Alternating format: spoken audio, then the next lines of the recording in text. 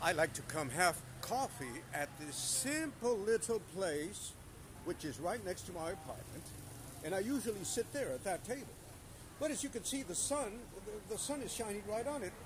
The owner noticed this, and what does he do? He took a table from his place. He brought it all the way over here. He set it up with tables, and there he is. That's him right there with a couple of his buddies having a chat, and he set it up for me. And you know, as I've always said, I'm constantly amazed at the friendliness and the willingness to please of people here in Hanoi. And by the way, speaking of coffee, you know what? His coffee may be the best that I have had in Hanoi.